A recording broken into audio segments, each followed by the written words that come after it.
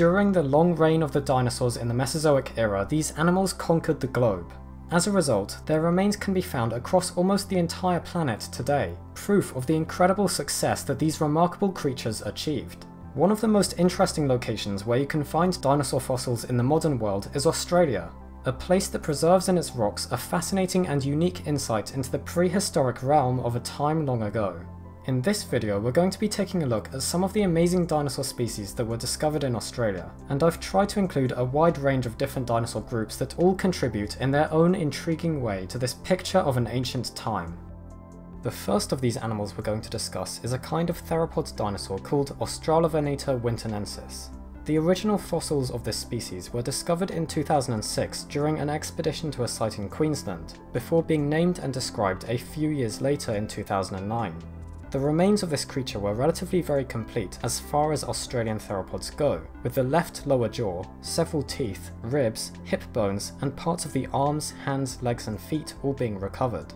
Additionally, even more bones belonging to Australovenator were found after the original skeleton was described, and today we have more parts of the arms, legs and lower jaw. So just what exactly was this organism? This has been a bit of a contentious topic ever since the dinosaurs' discovery, with several different classifications having been proposed. When Australovenator was first described, the paleontologists working on it determined that it was a type of allosauride, but beyond this were unsure as to where exactly it fit within the family tree. Not long after Australovenator was announced, a paper was published that established a new grouping of theropod dinosaurs known as the Neovenatorids, within which another grouping was created, the Megaraptorans. Australovenator was found to be a member of Megaraptora, along with several other species, and so some clarity on what exactly this animal was reached. However, the relationships of the whole of Megaraptora have actually also been brought into question, with other studies finding them to be a radiation of tyrannosauroids, and yet another study finding them to either be allosauroids as originally proposed, or somewhere amongst basal coelurosaurs.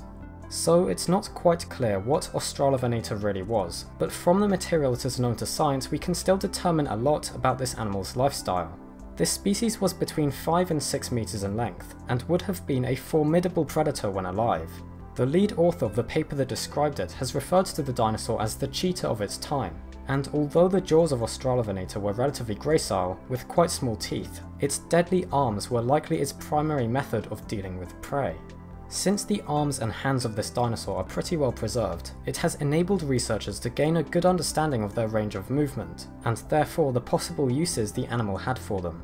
A 2015 study created digital models of the fossils from CT scans, looking at the bones and how they could have been utilised by the organism in life. The study found that the forearms were capable of a particularly wide range of movement, and the fingers could hyperextend.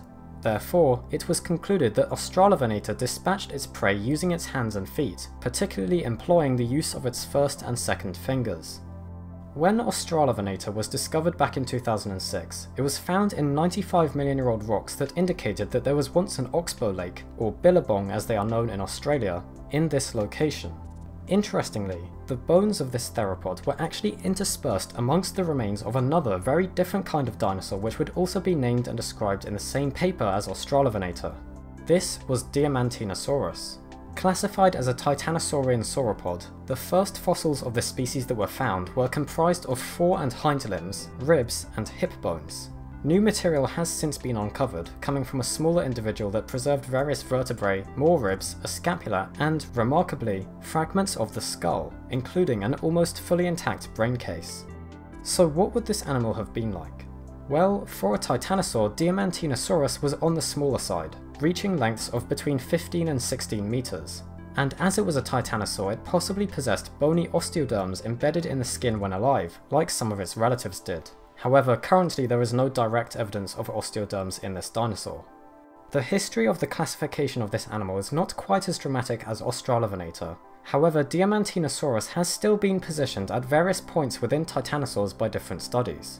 Originally, it was said to be a Lithostrosian titanosaur, the group known for possessing osteoderms, but later analyses of its relationships have also placed this sauropod as a Saltosaurid titanosaur and as a non-Lithostrosian titanosaur. As I mentioned, Diamantinosaurus shared its habitat with Australovenator, and based on the sedimentary rocks it was unearthed from, it seems the area where this sauropod died during the late Cretaceous was a temperate to subtropical river floodplain. Fortunately for us, the perfect environment for fossilization. Next up, we come to a small Australian ankylosaur, Mimmi paravertebra. When it was first discovered, this species was the only known member of Thyreophora, the group including ankylosaurs and stegosaurs, to be found in the southern hemisphere. More Thyreophorans have been found since then, but Mimmi is still an important dinosaur with an interesting research history. The species was named and described in 1980, having been discovered in rocks dating back to the early Cretaceous, about 119 to 113 million years ago. The original material found was only a partial skeleton, but in 1989 another specimen that was referred to the Mimmi genus was uncovered, and this fossil was much more complete. It preserved a skull, as well as a lot of the body armour and bony coverings over the neck, limbs and belly.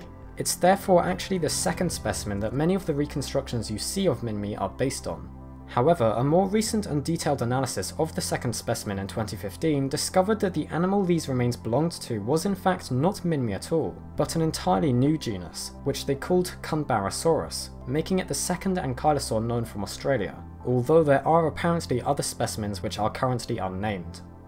Mimmi was, as I mentioned, a fairly small ankylosaur compared to its other relatives, at a length of about 3 meters. It has been speculated that this small size was due to the effects of insular dwarfism, as Queensland at the time it lived was actually a series of islands. However, there is not a lot of evidence to suggest that this is definitely the reason. One of the most distinctive features identified in this dinosaur, and one that even inspired its specific name of paravertebra, is the presence of bony rods that run along its spine, which were probably muscle attachment points. An interesting proposal for these rods were that they were attached to the armour plating on the back of the dinosaur, enabling the armour to be raised up in a threat display, but not enough evidence was found to properly support this hypothesis. Another idea for the rod's function is that they could support the muscles of the back, and since Mimmi actually did not have that much armour compared to its relatives, as well as it having fairly long legs, it has been suggested that this dinosaur was a fast runner and used its speed to escape from predators, a very unusual tactic for an ankylosaur. Right, so originally this video was going to include another 2 species of dinosaur, but as is often the case, I've written more than I expected and run out of time. So there's actually going to be a second part to this video coming later, and instead of just another 2 species, I'll add in a bonus taxon for the next one to make up for it. Oh, also be sure to follow us on Instagram if you'd like. We're going to try and start actually posting there again. The link will be in the description. And happy birthday to the dinosaur guy on our Discord server. I hope you enjoyed the video. I really hope everyone else liked this video as well, and I hope you learned something new. If you would like to find out more about our world, its history, and the wonderful life that surrounds us all, please feel free to subscribe to the channel if you think we deserve it, and if you would like to see more from us.